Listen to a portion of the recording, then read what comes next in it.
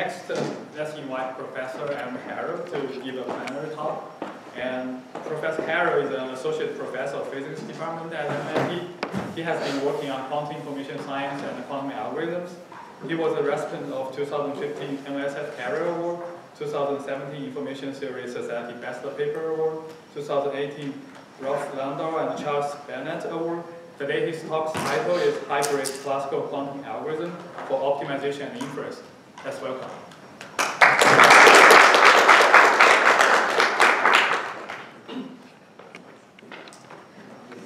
Yes, absolutely. Hi everyone, thanks for coming, and thanks to Tianyi and the other organizers for inviting me. I am excited to be here. It's my baby photo. Not my talk. There's the talk. My work is on quantum computers and quantum algorithms. These hypothetical devices that we're hoping we'll build, that we have a lot of that are interesting both from a practical point of view and a fundamental point of view. And I'll tell you a little bit about that. And then, the LIDS is about actually solving problems. So I want to both tell you about the general theoretical idea of what a quantum computer would offer, but also trying to use it to solve problems related to inference and optimization, and my recent work in that area. So let me begin by telling you about the motivation for quantum mechanics. For quantum computers. Quantum mechanics is this theory that people kept on not wanting to believe, but the evidence just hit us repeatedly over the head until we accepted it. And one annoying feature of it is that it's exponentially hard to simulate quantum systems. If you have n quantum systems, the difficulty of simulating them does not just grow with n, it grows exponentially with n.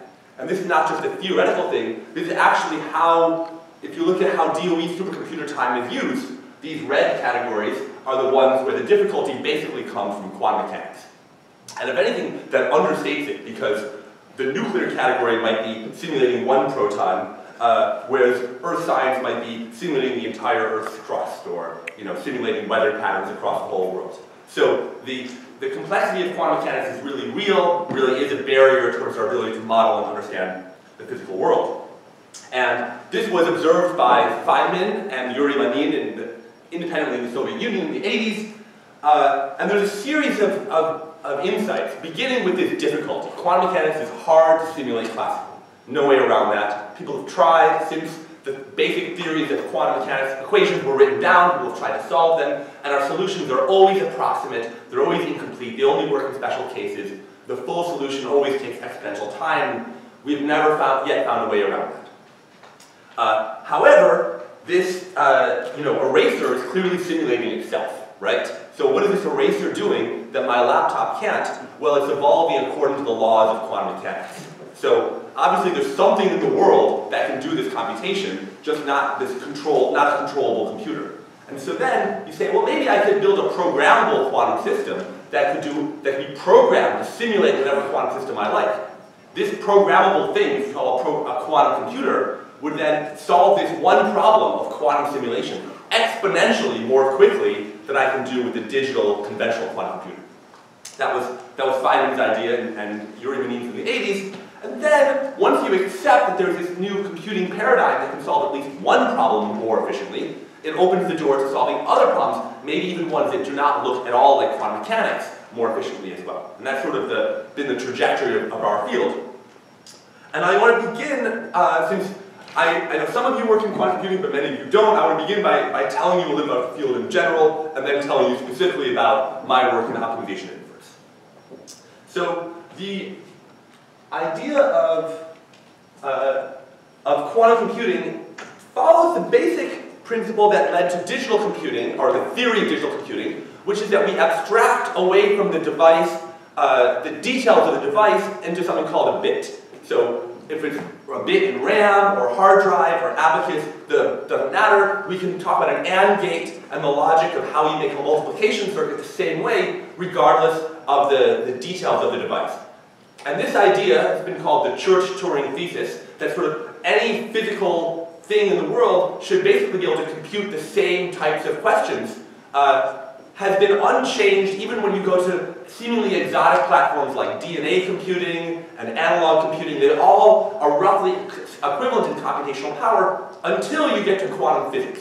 And that was, for me, I think one of the most beautiful parts of the field is that you think of information computing as fundamental things, almost logical ideas that the ancient Greeks could have reasoned about. And this says that actually when you look at physics, the basic definitions of information computing are different. It's a little bit like what relativity did to space and time. Things where you would have previously said, I don't need a physics experiment to understand what space and time are, and then relativity says, actually, it's more complicated than our intuition would say. And so, quantum computers take account of physics in order to define their computing abilities. However, they still get to abstract away from the details. There's just a different abstraction. So there are many different quantum two-level systems, meaning a system that can be in one of two perfectly distinguishable states. So you can have a spin would have a particle, and its axis can either point up or down. Those are two distinguishable states. You can have photon polarization that can be either vertical or horizontal. You can have the state of an ion can be in the ground, the electron can be in the ground or the first excited state. You can have various excitations of a superconducting circuit. All of these, they're all different than classical, but we can still describe them by the common language of qubits. We don't need to define a different computing theory for each one of these platforms. And how do qubits work? Their basic state space looks a little bit like a probability distribution, but with complex numbers, called amplitudes. One qubit has two possibilities, and so we assign a complex number to each of those. It's a unit vector in the 2 norm, so the sum of the absolute value squares adds up to 1. And n qubits, normally n bits have 2 to the n possibilities, n qubits have 2 to the n amplitudes, so 2 to the n complex numbers, such that it's forms overall a unit vector. A little bit like a probability distribution, but with complex numbers. It evolves according to the physics as according to Schrödinger's equation, and we can abstract this away into a gate model where you do one elementary gate analogous to a NAND gate or an XOR gate, one basic gate at a time, and these are roughly equivalent in their computational power. Now, many people say that the power of quantum computing comes from this exponentially large state space. And it is tempting to say that because it takes exponential number of complex numbers to write down a quantum state. However, it's important to note that this is not strictly true. That with classical computers, you still can get this kind of exponentially large state space, exponentially large description complexity by using randomness. So if you have a classical computer and then these coins represent random bits, the state of that thing is a vector of length 2 to the n, just like in the quantum computer, but now made up of probabilities instead of amplitudes, so real numbers that are not negative that add up to 1. And this really does give you computational speedups for some problems over deterministic algorithms. For example, if I want to estimate a high-dimensional integral, then the number of points I'd have to integrate over goes over exponentially in the number of dimensions. But with random sampling, I can often do way, way better. And this was observed in the very early days. The Metropolis algorithm was one of the first ones. This is called the Fermiac, a mechanical computing device that Fermi developed when ENIAC was offline, and he wanted to do neutron scattering experiments, using Monte Carlo. And so randomness has been with computing since the very beginning, and it also gives rise to these exponentially long vectors. The difference is a little bit more subtle. It has to involve that these things are complex. Actually, negative numbers would already do. It has to do with the fact that the quantum computation, just like the probabilistic one, can split up and take many paths through a computation, but when you combine these paths, instead of probabilities adding, these amplitudes can add constructively or destructively, because they're complex numbers. If they're in phase, their magnitude increases. If they're out of phase, they cancel out. And so, because of this wave-like property of interference, quantum computers can do qualitatively different things. Okay, so that's nice in principle, but what are these qualitatively different things? One of them that is not the most powerful speedup, but is, I think, striking in terms of its generality, is the speedup for quantum search. So, I'm given the ability to compute a function, f of I ranges from 1 through n, and f of I is always just 0 or 1. Very simple. It's like, does the password work or not work? And you want to find a value of I such that f of I is equal to 1. And let's say it's The hard case is when the truth table is mostly zeros and there's maybe a single one or a handful of ones. Oh, thank you. And how long does this take? On a classical computer, you evaluate at some point and you get the answer 0. That's pretty uninformative. All you've learned is that that value of I was bad. It tells you nothing about the other ones. So the number of calls to F is going to scale like n. And Love Grover, then at Bell Labs, found that a quantum computer needed only square root of n queries to do this, evaluations of F. And the intuition for this comes to the difference between amplitudes and probabilities. So you take a quantum amplitude to get a probability from it, you do the absolute value square. And so while the uniform distribution over n things has probabilities 1 over n, the uniform superposition has amplitudes 1 over root n. And one basic iteration of Grover's algorithm can boost the probability of the correct one by boost the amplitude of the correct answer by 1 over root n. A little bit analogous to how random guessing boosts your chance of finding the right answer by 1 over n each time. Grover's algorithm boosts the amplitude by 1 over root n. So it's remarkable and that's completely general. Like you think this F has no structure, what can I take advantage of algorithmically? There's nothing for my algorithm to get a handle on. And yet you can get a big asymptotic speedup. And since then we found many other speedups for other kinds of unstructured problems. So if I want to maximize a black box function, if I want to approximately count the number of ones, if I want to find collisions, let's say, in like a cryptographic hash function, if I want to evaluate a game tree, like white plays a move in chess, then black plays, and back and forth, and who wins, all of these things, I get similar square root type speedups using similar ideas to Grover's algorithm. So that's nice. It really shows the computing model is different, but the square root is not as dramatic, maybe not dramatic enough to justify that much investment in the technology. What really, I think, shocked people was the factoring algorithm of Shor. So if you have an integer, a long one like this, can you tell me what the two things are that multiply together to reach this? Well, if you just check all the possibilities, it'll take you a long time. Even if you use the best classical algorithm, which is way more clever, it's still going to be exponential of the cube root of the number of bits. And Shor's algorithm runs in time polynomial the number of bits. It was shocking both because it and its variants break many of the public key crypto systems that we use, but also because this problem has, on its face, nothing to do with quantum mechanics. If I tell you that a quantum computer can speed up the solution, the simulation of a quantum mechanical system, that might not be so shocking. But if I tell you that the best algorithms for factoring need to rely on understanding the Schrodinger equation, the laws of quantum mechanics, that to me is very shocking. That to me says that how we should define the complexity of a problem is really modified by physics. So that is, and if you compare it to Grover's, so the speedup is much more dramatic. Of course, the problem is way more specialized, right? It's a very specific problem. There are other problems like it, but they all rely on some kind of periodicity or some kind of group structure, some kind of heavy symmetry that we cannot expect to find in a general purpose machine learning problem. One thing I worked on was a problem that tried to get speedups in a more general class of problems. One such class of problems is a linear system of equations. So you have inputs A and B, and you'd like to find a vector x such that ax is equal to b.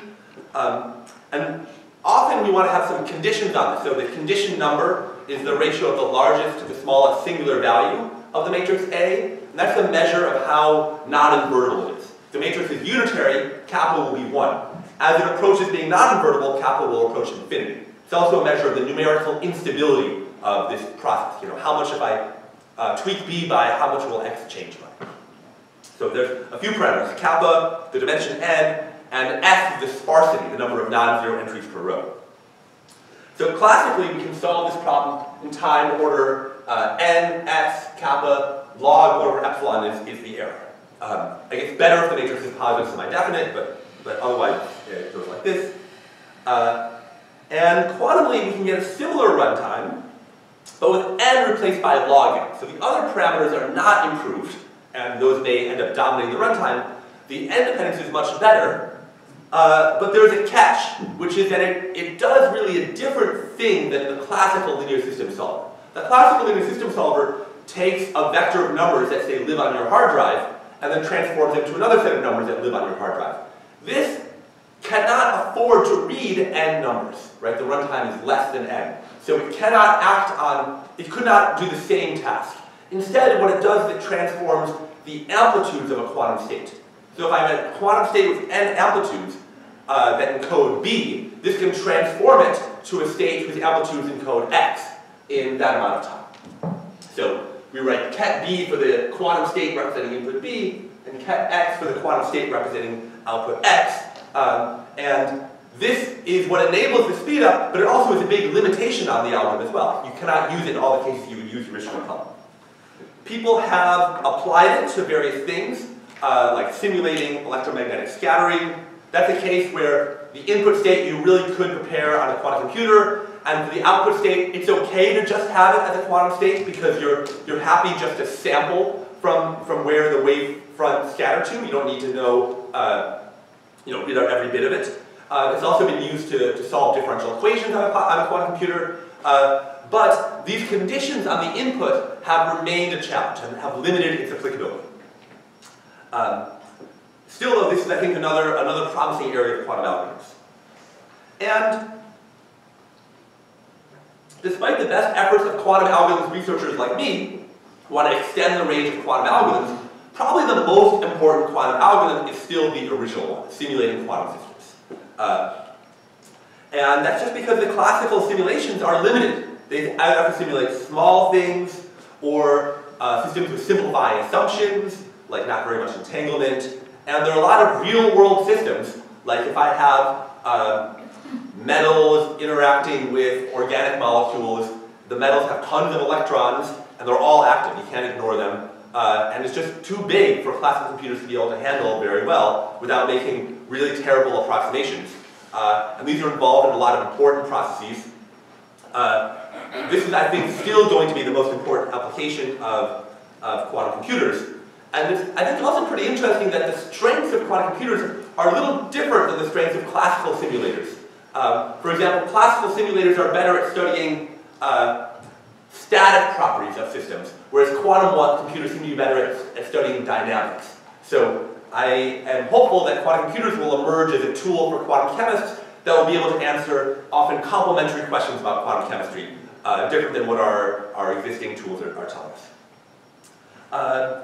Now, that's a few uses of quantum computers I've told you about. There's one more you may have seen in the news recently. This was in the New York Times and many other places, was Google's announcement of what they call quantum supremacy.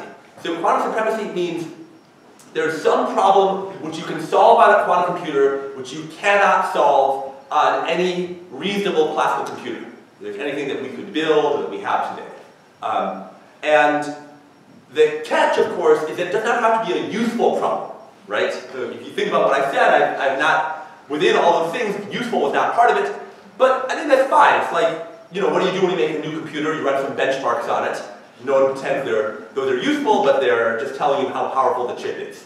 And another way of thinking about this is, if we didn't have this, so until this happened, every quantum computer that was built could be easily simulated on my laptop, right? And so we still learned from those quantum computers. We learned about the difficulties of building quantum computers. We learned about what errors we'll have to fix to make yet bigger ones. We learned things like that. But there was no result of the computation that was ever going to come out that was going to surprise us. And Google's device is exciting because while the problem it solves was somewhat contrived, it shows for the first time that quantum computers have gone beyond the stage of being simulable by my laptop. And it promises to ultimately transform our field from a theoretical one into one that's a lot more empirical, kind of like how computer science is transformed today. People still prove things about algorithms, but we also just run them and see how they work, and we learn a lot that way too. So that, I think, is an exciting development, and it won't be overnight that this starts to, we start to be doing useful things with them, but it's very exciting for people like me. When I started 20 years ago, I was just happy people would pay me to think about interesting math problems. I had no idea we would one day reach this point. So very happy that we've reached it, and I'm excited about them continuing to develop. Okay, so let me now tell you a little bit about my ideas about inference and optimization. And to do this, I'm going to return to quantum search. So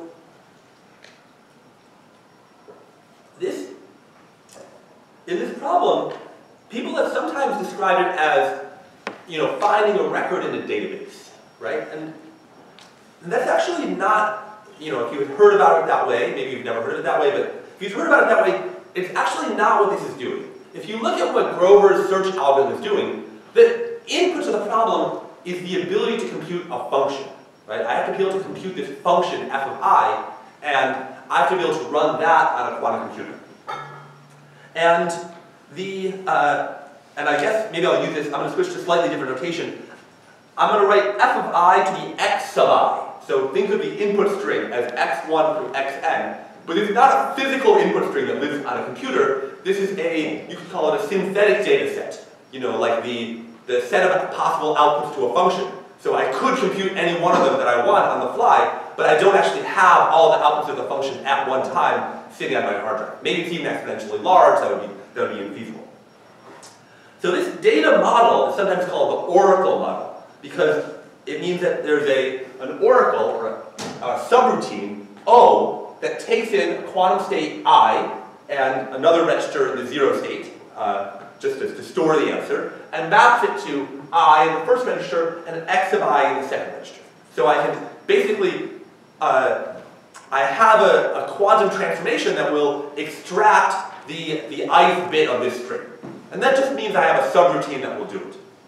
But what's important is that this can act on superpositions. So if I have a superposition of different i's, some amplitude on I equals 3 and some amplitude on I equals 17, I have to map this to a superposition of I equals 3 in the first register and x sub 3 in the second, and I equals 17 in the first register and x sub 17 in the second. I can't break that superposition. I can't measure it and then randomly either get one or the other. I have to keep the superposition of both. I have to keep their relative phase, because later I might have to interfere them. And so their relative phase is going to determine how the interference works. And so classical hardware does not support that. So here's a picture of a data center that I got in Google Images. And if you want to query a data center, you can send in a little packet and it'll retrieve a bit for you. That does not fit this oracle model, right? If I try to make a superposition and say, oh, data center, please tell me about the superposition of location 2 and location 5 trillion, it's going to effectively measure that thing, because the data center is not a quantum computer. So it cannot handle superpositions. By sending a superposition, it immediately leaks that information to the environment, which effectively measures it and breaks the superposition. So we could not access data in an actual, I'm using a data center as an extreme example, even my laptop hard drive is the same way. And anyway, it's also not really what we'd want to do. Like, we wouldn't want to search a data center this way. We'd probably build an index, or if we did have a big data center with a lot of hard drives, along with each hard drive is probably attached to CPU, we'd probably do our search in parallel. This doesn't really fit the model of how you'd want to use it to actually search through a large data set. Now, people have proposed something called a quantum RAM that you could query in superposition, and it's a promising idea, but it is a different type of hardware, sort of even yet beyond building a standard quantum computer. So I think it's worth pursuing that, but as a theorist, looking at how hard the experimentalists are working, I feel like I should propose algorithms that work on merely a conventional quantum computer and not some, hypothetical, additionally powerful one. So what can we do in that case? What if you have a normal quantum computer, but you want to, access a hard drive? I have a hard drive, let's say with bits x1 through xn. I want this oracle. If anyone has an idea for a good picture of an oracle, you can replace this one. That's what I came up with. So the oracle is going to map, position a register in state I to one where I have state I, comma, x sub I. And one way to do this is you have these two quantum registers, I and 0, and you do this series of quantum gates. If the quantum gates will check coherently to see if I is 1. If so, it will add an x1 to the second register. If I is 2, it will add x2 to the second register, and so on. And if I march through that entire sequence of instructions, I will have performed the oracle operation. So that is a way of doing it. I don't actually need the quantum computer to access the whole hard drive at the same time. A reasonable data model is I have a laptop with a hard drive talking to a little FPGA that's talking to the pulse programmer that's talking to the quantum computer, right? So I can be stepping through the hard drive, and the quantum hardware doesn't have to sort of see the whole thing at once. It just has to be patient enough to wait for me to step through the whole hard drive. So that works, but it's kind of terrible. It has this order n overhead. Just to make one query, to retrieve one bit, you have to go through the whole hard drive. And that really is quite bad. It seems to wipe out the entire quantum speedup. On the other hand, I don't know of any other way to do it. I don't know any other way to take a hard drive and to make a quantum oracle from it. I should say, what are the solutions? What do people come up with? So the first one is a quantum RAM, which would do the job, but is an additional hardware requirement. I should say one further objection to a quantum RAM is that if you want one that contains that has n quantumly addressable bits, that might be as hard as building a quantum computer of size n. So it really may be quite demanding. The other option is to say, well, maybe f of I is some easy to compute function. Like what Shor's algorithm does for factoring is it says f of I is a to the I mod n, where a and I are integers. This is something I can easily compute. I don't need a big hard drive for that. The quantum computer can easily do that in superposition, relatively easily do it in superposition, and it's brilliant when that works, but it takes kind of creative insight for each problem to do that. There's no guarantee that there will be a meaningful way to compute the f's that you want. So the approach I want to propose is one that draws on tools from classical machine learning to reduce the size of the data set to one that represents the key features of the original one. And this can be used to give provable speedups for problems like clustering, Bayesian inference, and saddle point optimization. So that's what I want to tell you about next. And let me be a little bit more concrete and tell you about the kind of problems that I want to consider. So one problem is called maximum likelihood estimation.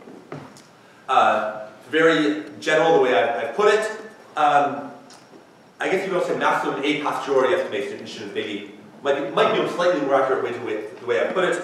So you have a set of models y and a data set x, and you want to find the best model that fits your data. So you want to maximize over the set y the log likelihood, and the log likelihood is the log of the probability of data point x given log of y.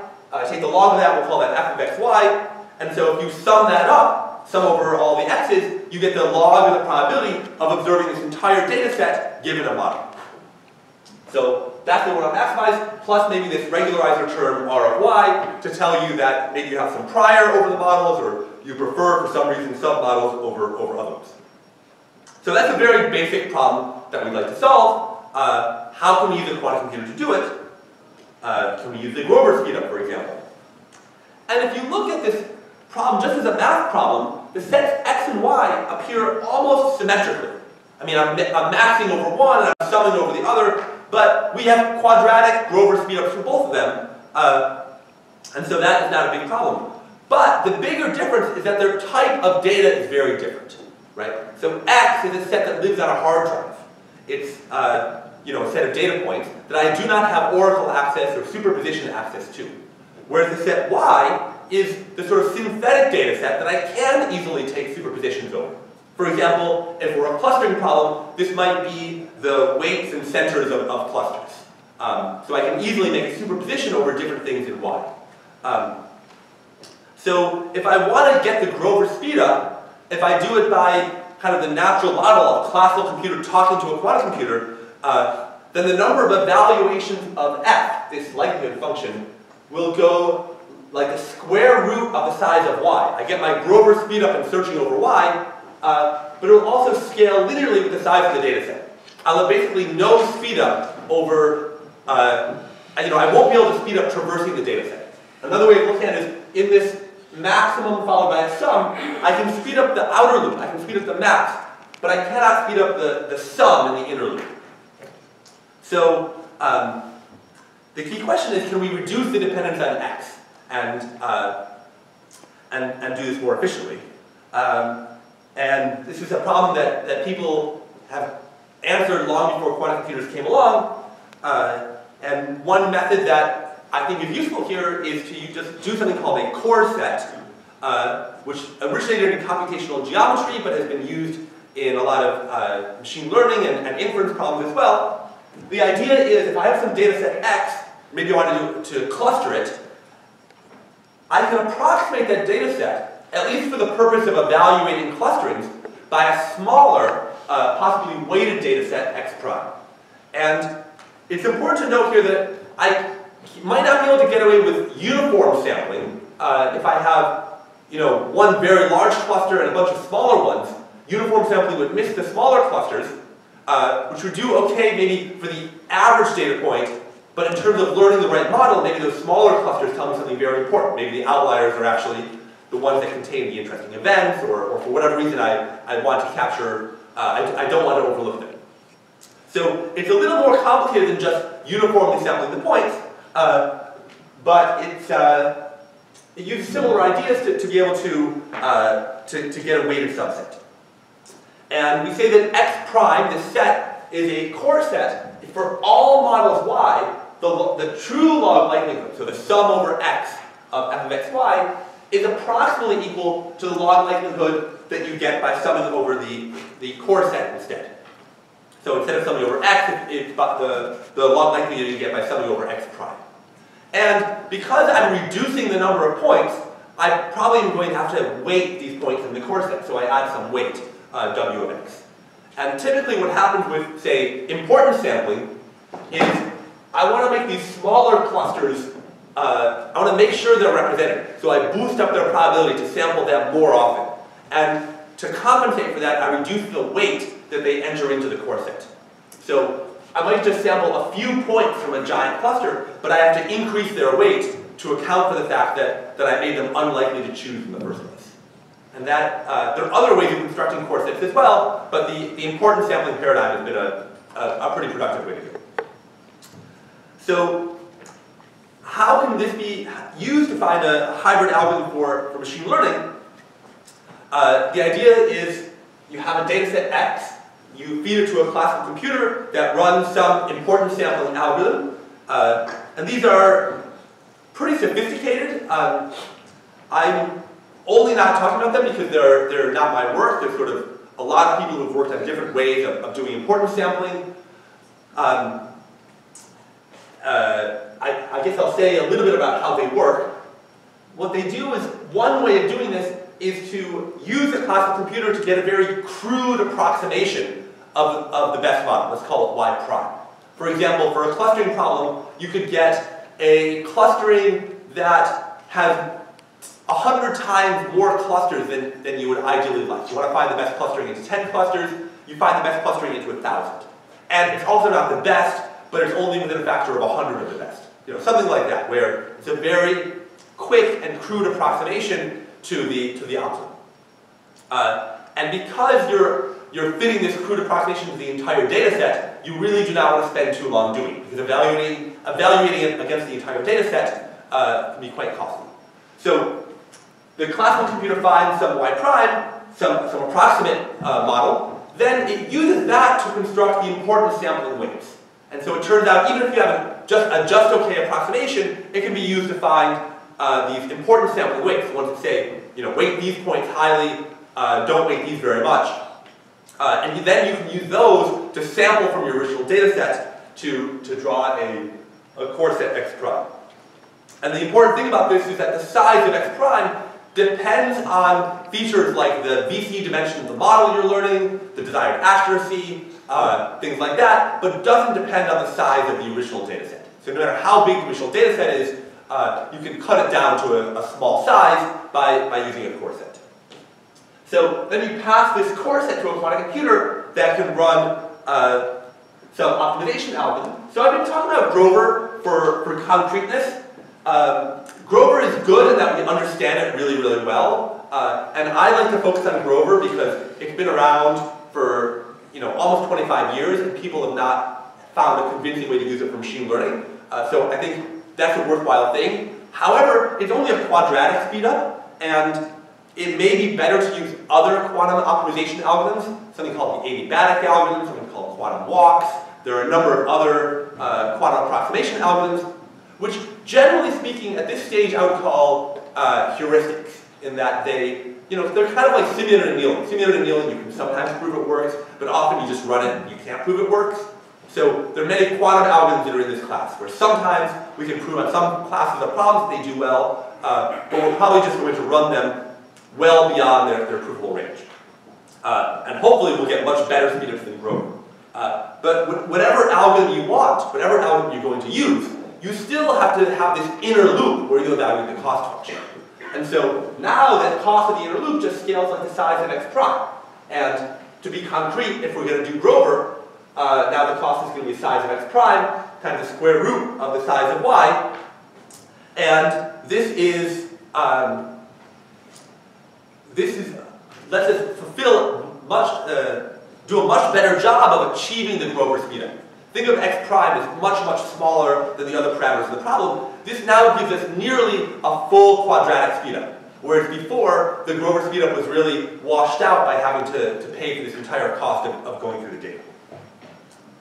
So that's kind of the first thing I want to propose, is to use this for things like clustering. And I think it's a compelling way to use a quantum computer, but since my job is a quantum algorithm designer, I feel duty-bound to come up with some role for the quantum computer that is a little bit more glorious than this. Because, this is like, the classical computer is like the mama bird that flies out, gets the food, brings it back, chews it up into an easy-to-digest form, and then the quantum computer is just like the baby bird that just gets this pre-digested data set that's very easy to analyze.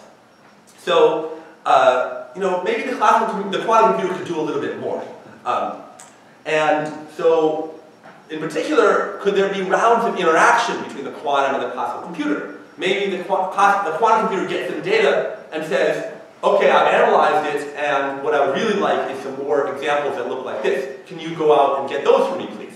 And then the classical computer, so the quantum computer is using its strength of being able to do a search over a vast search space, over an implicit search space. Then the classical computer takes what it gets from the quantum computer, and its ability is it has a big hard drive. And so we can use that and search through its giant hard drive for some more records to hand to the quantum computer. And they go back and forth like this.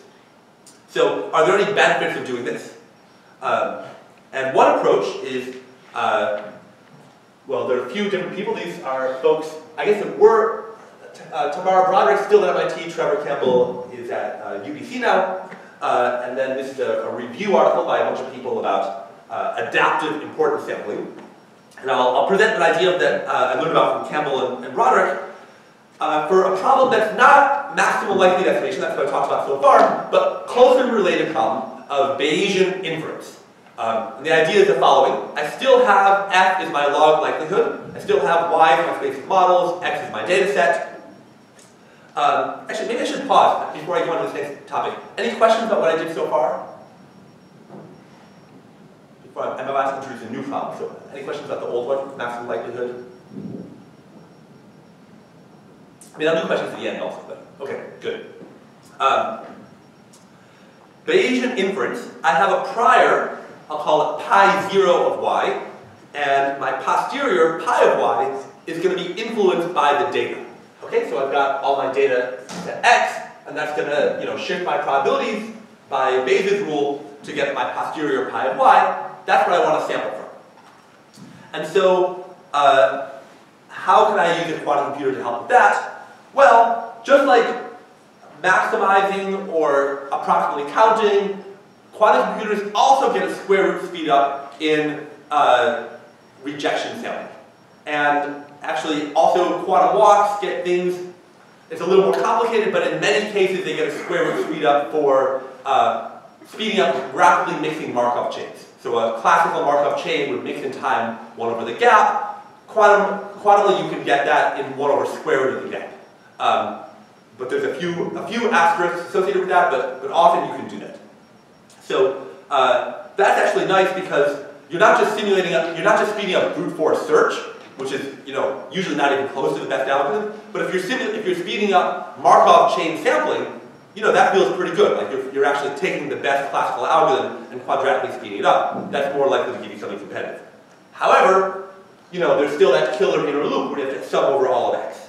So one thing we could do is we have the classical computer in one step of the algorithm takes data points x1 through xt, along with weights w of x1 through w of xt. Basically, a core set that they've built up so far to t points. And the quantum computer will use that to construct a sample y sub t, not from the true posterior, but from the posterior corresponding to this core set. Okay? So instead of the log likelihood, you have this weighted, approximation of the log likelihood corresponding to this core set. So it solves kind of the Bayesian sampling problem of the core set we have so far. And then the classical computer chooses the next point for the core set along with its weight by looking at the core set it has so far, as well as the set of models that the classical computer has, that the quantum computer has returned so far. And I can tell you, that is now a classical algorithm. This is the thing that Campbell and Broderick proposed. So I could go over it, but it's sort of orthogonal to what I'm proposing. I think the important thing is that the quantum computer returns these successfully better models, and the classical computer can use it to refine its core set. Basically to find points in the data that do not fit the model well. And then, so if you add one of those points, then that forces the quantum computer to then adjust its model to accommodate the new data. So Campbell and Broderick have a scheme for this, which is nice. It seems to work well in many cases, but it's hard to prove that it always does. So I want to give my last example of one where I can prove that the thing works, where the problem is well defined, it's not a heuristic. I can prove that it works, and that it's nearly optimal, actually, that you couldn't do much better. And the problem is saddle point optimization. So it's a little bit less general than the ones I talked about before, but still quite general. And I'm going to change my sets x and y slightly. X is still determined by the classical data set, but now I want x to be the convex hull of my points x1 through xn. So this is, if you're in LIDS, you probably know what the convex hull is, but it's the smallest convex set containing all these points.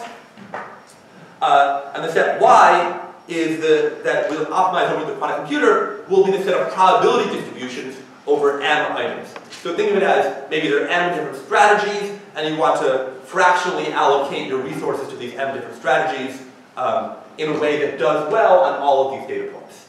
And we want to do well in kind of a minimax sense. So we want to do well even on the worst data point.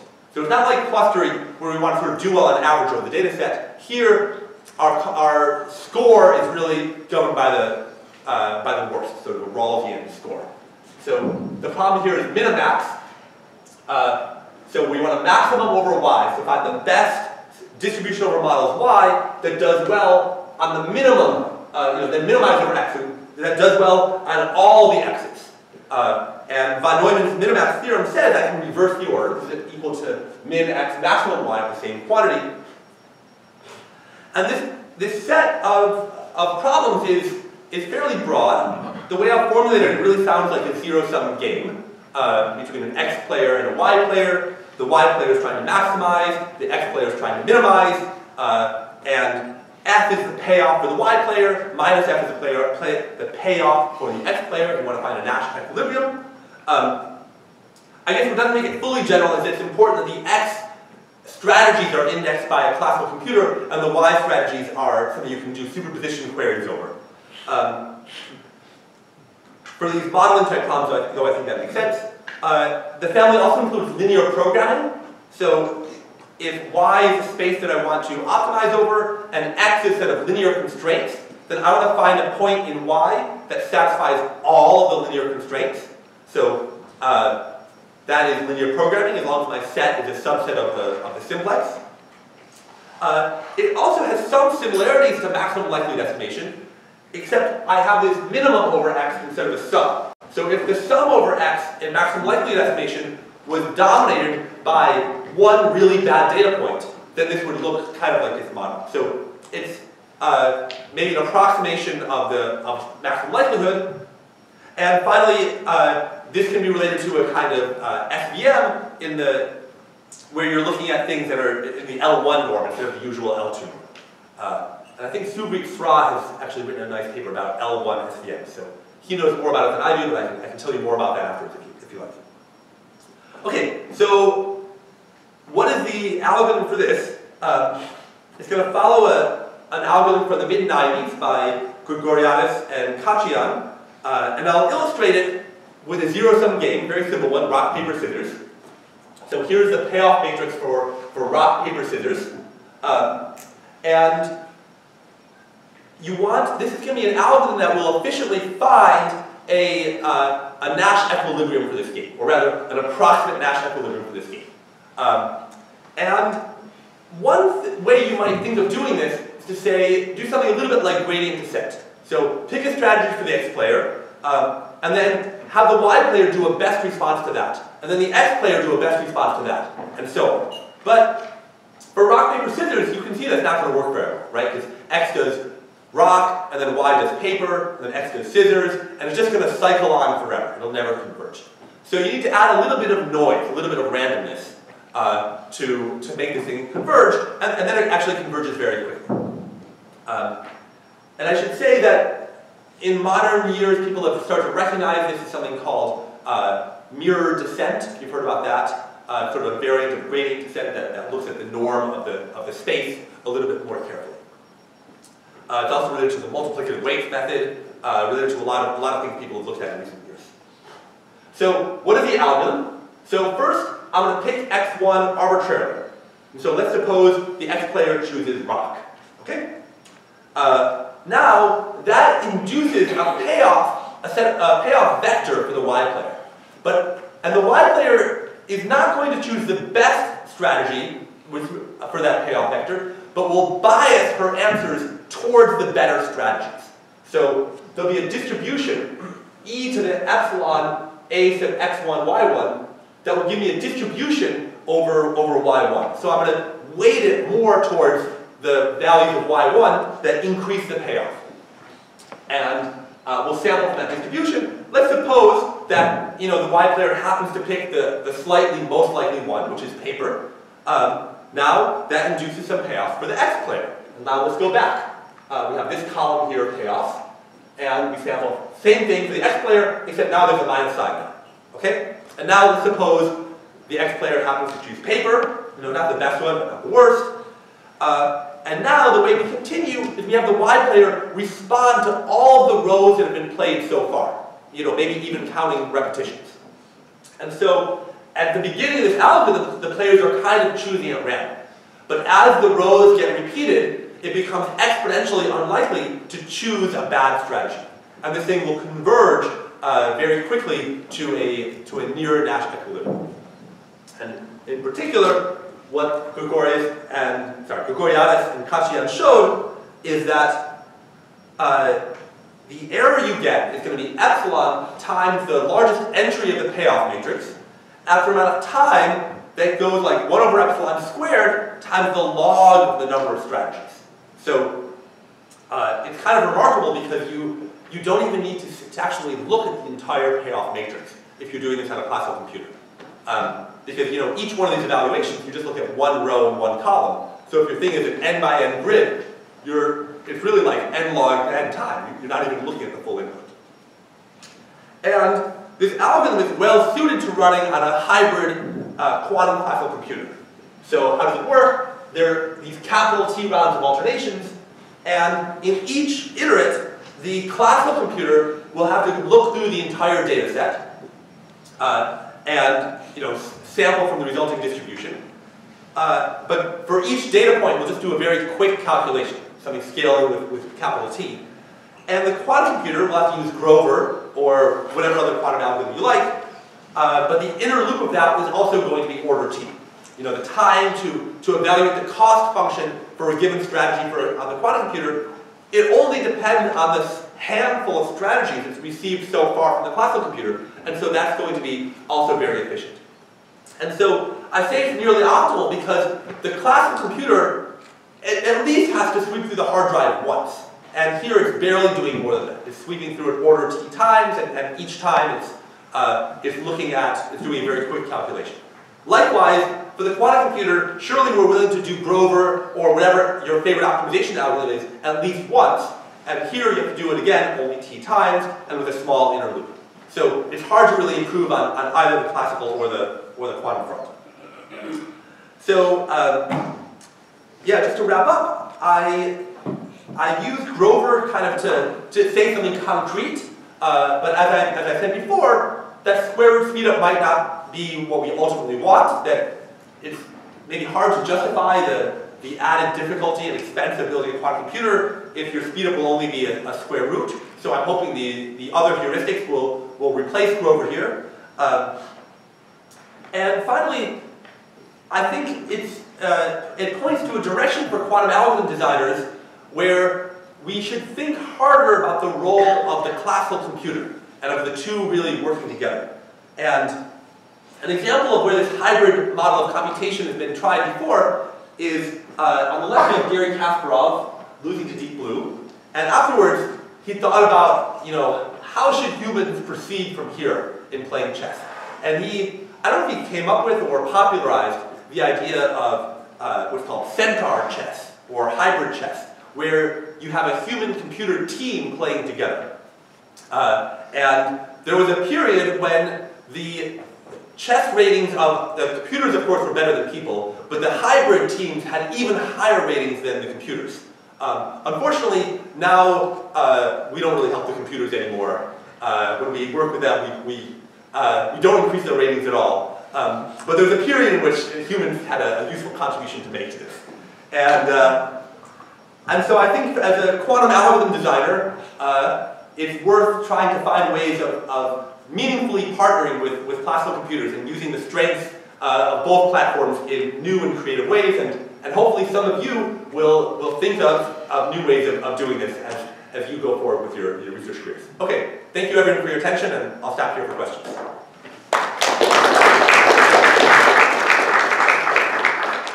Thank you, Aram. I think now it's time for our audience to ask questions.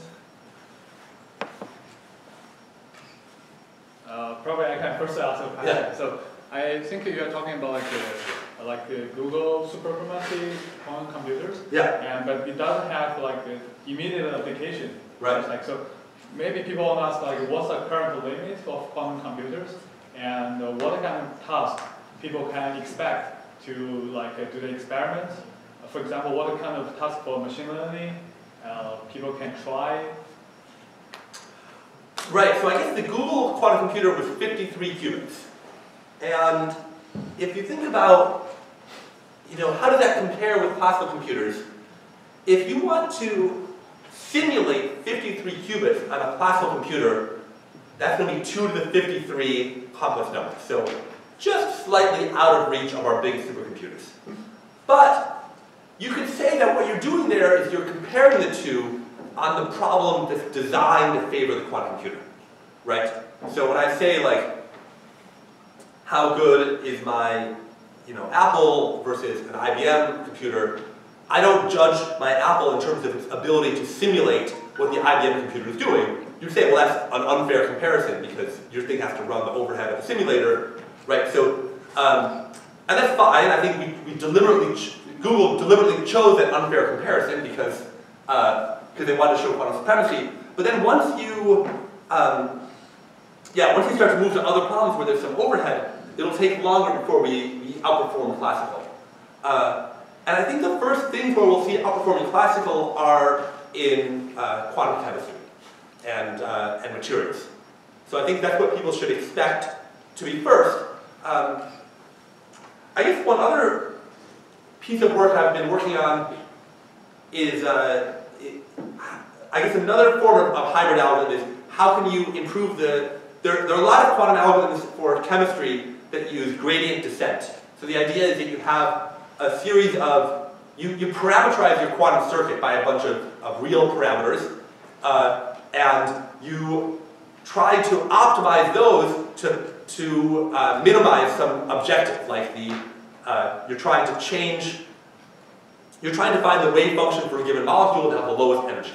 And so the outer loop is classical gradient descent. And so I think maybe this is another thing that LIDS people could think about is how do you want to do gradient descent best if your inner loop is some expensive quantum computer, minimize the number of calls to that, or maybe even change those calls to make them most informative to the classical outer loop. So I think that is going to be some of the earliest stuff that we see for quantum computers. For what I said, let's say you want to do clustering on a quantum computer. Well, the outer loop is Grover, so that may take a while. But even the inner loop of clustering, you have to evaluate the cost of some clustering, which means you have to do a bunch of arithmetic, right? You have to compute the Euclidean distance to the cluster centers. And quantum computers have no particular advantage in arithmetic. Like, it's pretty quick either way, but not with 53 qubits. So it's going to be a while before these algorithms, these are not going to be for the very first quantum computers. And I guess the last thing I'll say about machine learning is, so I was giving my overview of what quantum computers are useful for, and I did not really say machine learning. Machine learning is the area where there's the most hope, or I guess current research about what quantum computers might do. My talk is, I think, a contribution to this. I'm trying to show how quantum computers will solve machine learning problems. And you saw that my results are relatively modest. Like you still have to do the arithmetic. It's not going to be useful before you at least have thousands of qubits. And so I would say, in terms of what quantum computers are good for, we know very well they're going to be great for chemistry, material science, nuclear physics, all these quantum simulations. The research is kind of going more towards machine learning because that's where the biggest question marks are. The potential payoff is even bigger, but our uncertainty is also much bigger. And we have ideas that we're really just very uncertain about how useful they will be. So yeah, I wish I had a better answer, but hopefully the community will have one at some point. Okay, thank you. Sure.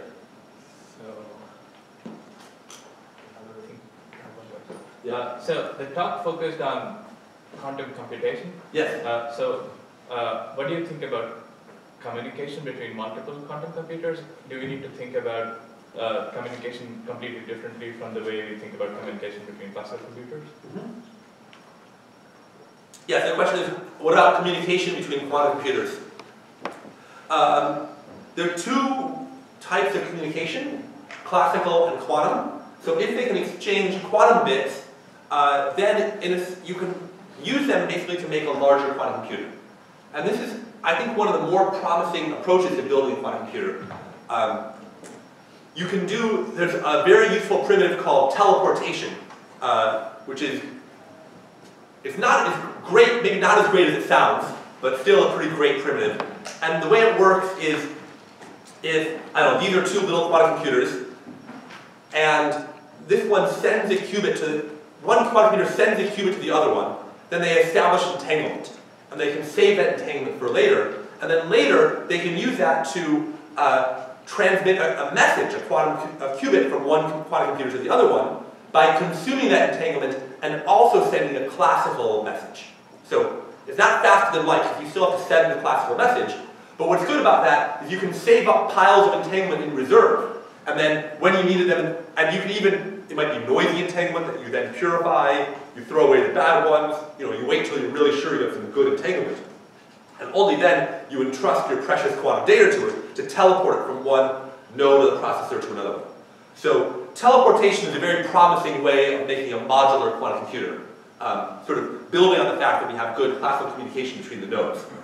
You could also say, what about a modular quantum computer with classical communication between the nodes? Actually, Tianyi and I worked on this a little bit. And there doesn't seem to be an enormous difference. Like, let's say I have 2,000 qubit quantum computers and they talk to each other classically, versus I have 1,000 qubit quantum computer and I just use it twice as many times. There's not, in principle there could be a difference, but there's not really much of a difference that we've been able to find.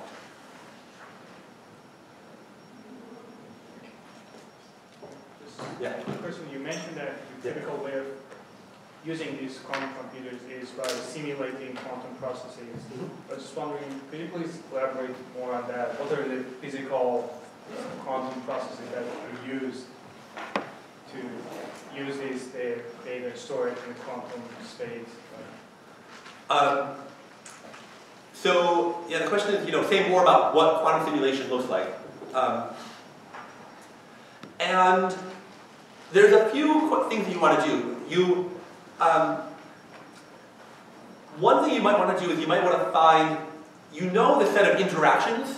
Let's say you have some molecule, and let's say you know where the nuclei of the molecules are. So those are kind of fixed, they're slow moving, but you've got a bunch of electrons. And you want to figure out what configurations is the lowest, what is the lowest energy configuration for all these electrons. And that's easy to solve for one atom. They kind of have these shells, that give you the periodic table. But for a molecule, where they're all interacting, it can be a little more complicated. And so what you do is one thing you can do on a quantum computer, these variational algorithms I was mentioning, is you use the quantum computer to prepare some state of the electrons. That is usually it's parameterized by some angles that you can tune. And then with that, you can use a quantum computer to measure the energy of those electrons. And we know that in general, the molecule will be in its lowest energy configuration. That's because at room temperature, when you compare room temperature to the energy scale of these molecules, basically 99.999% of the time, they're in their lowest energy configuration. So the goal, it's a little bit like you have a constraint satisfaction problem, like 3-set. And you want to find the setting of the bits that maximize the number of satisfied constraints. So similarly, you want to find a tuning of these parameters to prepare a state of the electrons that has the lowest possible energy. And it does actually have the same hardness as things like 3-sat, but nature is usually not trying to be tricky. Like these don't include cryptographic problems. And molecules tend to find this configuration themselves just by evolving naturally. So we don't think it's as hard, we don't think that computational hardness is really a big barrier. And so by tuning these angles, we can have the quantum computer get a good approximation of the ground state. And then you could also study dynamics by doing something like exciting one of the electrons or bringing in another molecule and watching how it evolves. That's something else you could do on the quantum computer. I don't know if that started to answer your question, or? Yeah. Yeah, it's a big field. I mean, I just kind of scratched the surface of it. Yeah, it's a big field. Do we have any other questions? We are these students with background of inference, communication, control, and so on.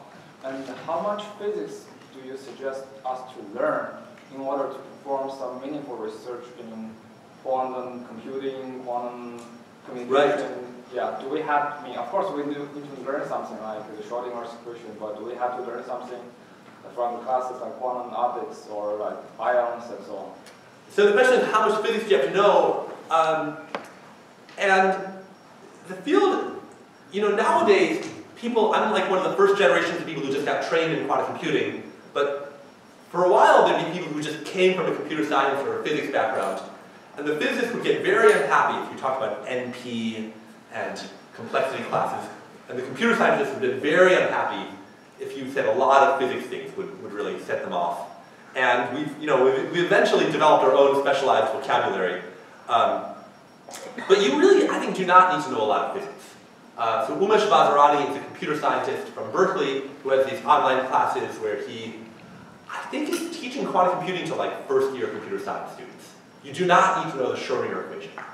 Like, you get the gate model, you can turn the Schrödinger equation into the gate model, and then you can just use gates, and that's fine. It's kind of like if you're doing, if you're designing circuits out of NAND gates, you don't really need to know how you got those from the transistors, right? You can just believe that the NAND gates work. Now, if you want to study some things, like how do I reduce errors in an ion trap quantum computer, you're going to need to know more physics. But you can do a lot by just knowing the computer science side. Okay?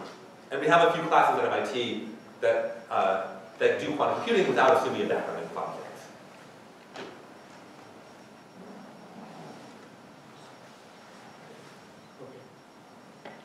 Okay, thank you, Aram. Okay, thank you.